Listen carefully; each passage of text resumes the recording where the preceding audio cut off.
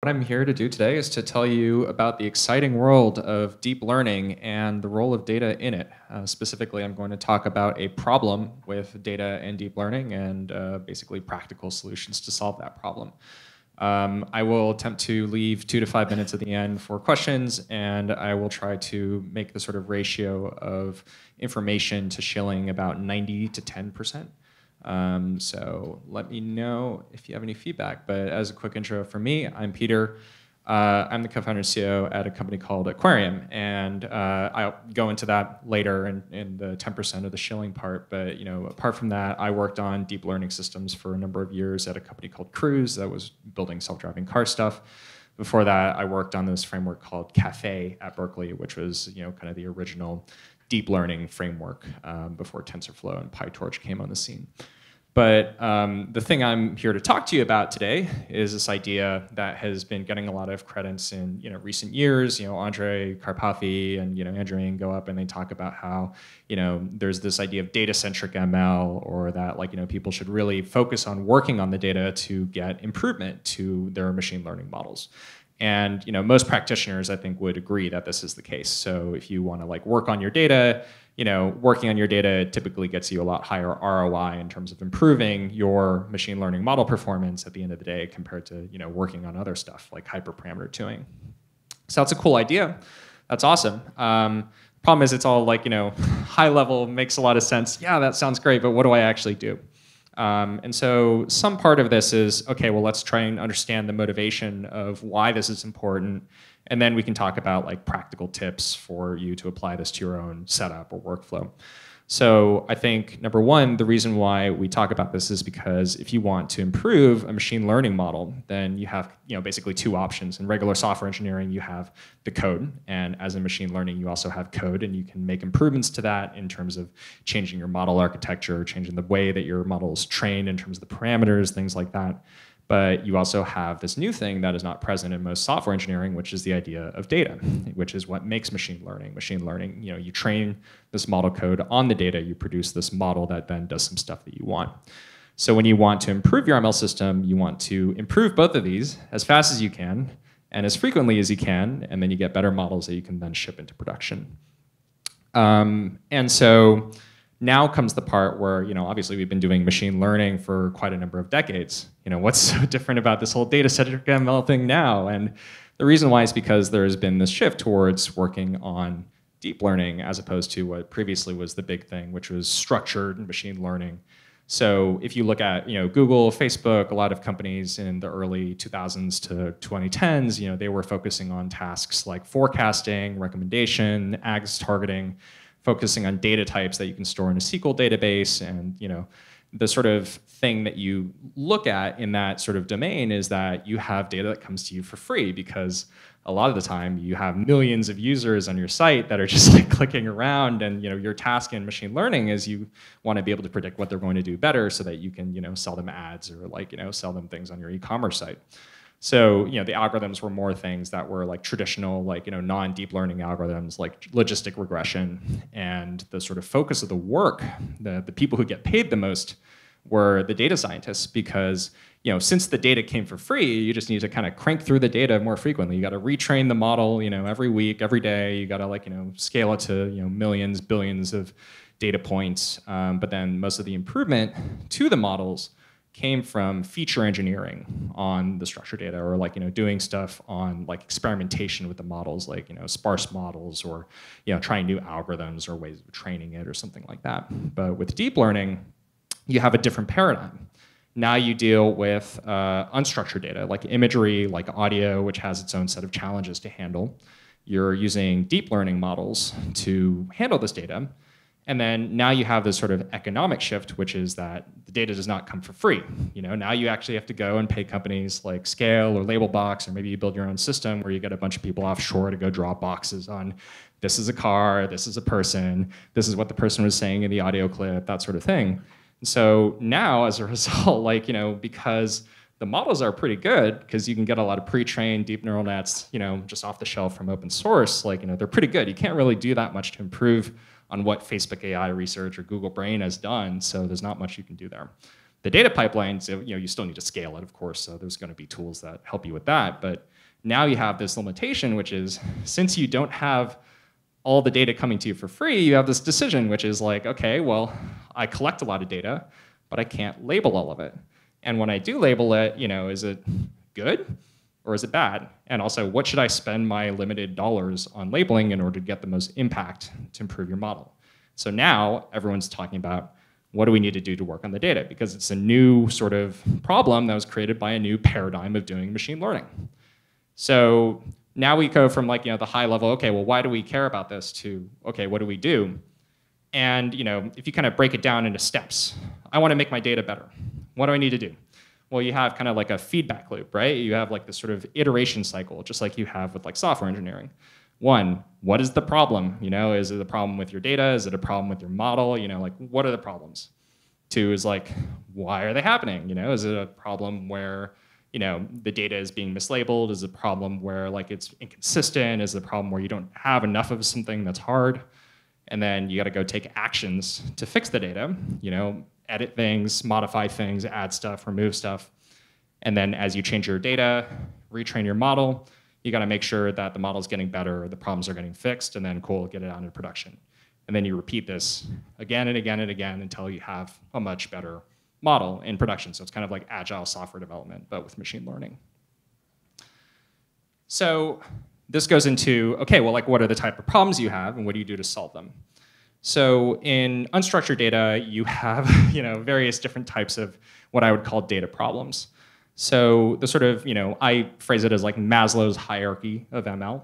So at the base of it, you want to have data that itself is good. Like, your images or your audio have to be like not malformed. So if you see, for example, this is very common with some images where the hardware can screw up and produce something that's distorted. This is like, the stuff in my SQL database is, garbled or something by some process that happened ahead of it. So you should probably just fix that. That's like data cleanliness.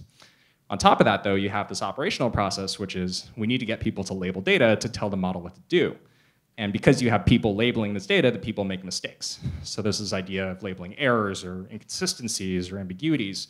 So this is an example from one of Andrew Ng's talks where you have these defects in like a sheet of metal. Well, one labeler says, I'm going to draw a box around each of the little dots. And then the other labeler says, I'm going to draw a box around all of them. And both are kind of like technically correct, but since they're inconsistent, it confuses the model screws up, and then like, doesn't do what you want. And then beyond that, you have higher level problems like, okay, well, like, I don't have enough examples of a certain rare case.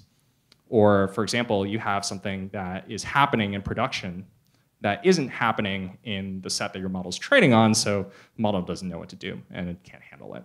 So you have to be able to diagnose all these problems and understand the resolutions you have to take to fix them.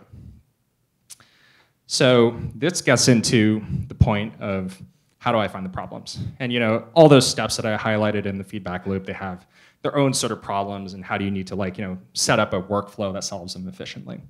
So I'm just going to talk about just problem discovery. How do you even know where the problems are? Because likely you have a data set that you're training your model on that is like millions of examples, but probably only a few of them are actually like bad. Only a few of them have bad labels. Maybe only a few of them have difficult scenarios that your model struggles with. So one way to do this is that you have an operational process and you just spend a lot of money on it. So if I want to find all the label errors in my data set, well, one thing I can do is I can just pay 3 different people to go look through every point in my data set and double check or triple check each other. And you can get like 95, 99% label accuracy, but you pay 3 times as much. So this is not very feasible for most people to do, right? Another example is, how do I understand what are the types of things that my model sucks on so I can get more data of that? Well, the way that you do this is, there's a famous story of Andrej Karpathy just like spending like 2-3 hours every day just like looking through every single example in his data set one by one and building some mental intuition, mental clustering of what the failure cases are. But that doesn't scale, right? That's also just kind of a waste of talent, I think. But so you want to do this in a more efficient way. You want to find, here are these like needles in the haystack, and you want to be able to search through your large data set to be able to get them efficiently. And so what you want to do is you want to set up essentially a feedback loop. You want to be able to set up a way that you discover these in an efficient way. And so one thing that you can do that is more domain specific is have a way to double check what is going on in your data or in your model. And so one thing you can do is you can have humans go and actually double check some sample of the predictions that your model outputs. And this is basically domain specific because sometimes your model runs once a day, that's easy to check. Other times it runs 10 times a second, that's hard to check. And then you can also do things where you can check disagreements or agreements between different systems like ensembles or heuristic versus learned systems, whatever, right?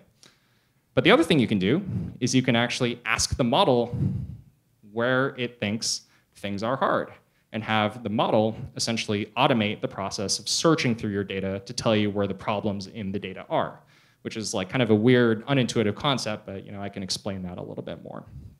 So there's a few different things you can do. You can try to surface labeling errors automatically by checking the places where the model and the data disagree. You can find error patterns in the model by essentially asking it what it thinks is similar or dissimilar in the data set. Or you can understand the difference in distribution between what you are seeing in your training environment versus what you see in production. So this is an example of a self-driving data set where you do object detection, draw a box around a car or a pedestrian or whatever. And it turns out, the dumb way, of course, of finding labeling errors is you just manually check everything. But what you can do is you can ask the model, here are the things that the model is very confident about, where it disagrees with the human annotations, the labels. And it turns out it bubbles up all these places where the model was right and the humans were wrong. So instead of looking through all 1,000,000 data points to find the problems, you find sort of the 1,000 things that bubble up to the top. Saves you a lot of time. But you still have a human to double check, yeah, this is right, this is wrong, but that human is an expert. And now they're looking through 1,000 things instead of 1,000,000 things. So those dashed lines are all boxes around cars that are correctly there, but were not labeled in. A similar thing can happen not only in, let's say images, but also in different types of sensor modality, because deep learning basically allows you to run on different types of sensors and still get similar results. So in this case, you have a 3D object detection task where you have a 3D point cloud from a LiDAR sensor, a 3D sensor. And your task is to draw a box around it. And sometimes the model will detect things that are just not labeled by the annotators. And look, there's actually a person that's just kind of hidden there in the distance, and the model correctly detects it with high confidence, but it just wasn't labeled in, even though the guy next to him was labeled in, so now you found a labeling error. Another problem you have is okay, well, in these sort of deep learning scenarios, you have a lot of patterns of edge cases, and it follows kind of this tail distribution where your model tends to do very well on the common case, then you have these sort of rarer and rarer edge cases, and then suddenly the model doesn't do so well because it hasn't seen many examples. And so you need to be able to identify, okay, well, what are the things in my long tail that my model struggles on, and then how do I get more data of them? So one thing you can do is you can use something called a neural network embedding. And this is something that's well known from the language processing field, but essentially what you can do is you can ask a neural network to tell you what it thinks is similar or dissimilar in a data set. So if you have a bunch of images or a bunch of audio clips or a bunch of point clouds, you can say, okay, well, here's a bunch of stuff that I think is similar to each other, and here's a bunch of stuff I think is an outlier. And you can represent it in this nice visualization that allows you to kind of understand, here's the layout of the distribution of my data set. So in this case, you have a bunch of images of Shiba Inus, and you can see that the vast majority of Shiba Inus are in this cluster in the middle because they're all orange coats. But if you look at some of the outliers, you see that there's Shiba Inus that have white coats. And then what you can do is you can then understand, okay, well, if my model fails on particular sort of subsets of the data, then that's something where I may want to understand that this is a cluster of stuff that my model consistently disagrees with the label on, and therefore that's an edge case. And then also, if I know that this is something where the model consistently fails on it, I want to go and collect more data and label that and retrain my model on that. What we can actually do is then say, okay, let's use these embeddings to search through my unlabeled data, a search engine, and then use that to do essentially targeted data collection instead of you having to manually dig through it. So yeah, that's the 90%. Here's the 10% shell. We build tools that make all this stuff easier. So we have a vested interest in this problem being big, but to be honest, this is kind of the tool that I wanted when I was at Cruise, and I wish we had it. So this is kind of the thing that I feel like it's just been really useful for doing sort of normal deep learning tasks where you have an incentive to make something better in production, you want to do it faster, you want to ship better models, and we're building tools that kind of makes that happen. So let's see, I think we might be out of time. Ooh, all right, well, I'll be in office hours.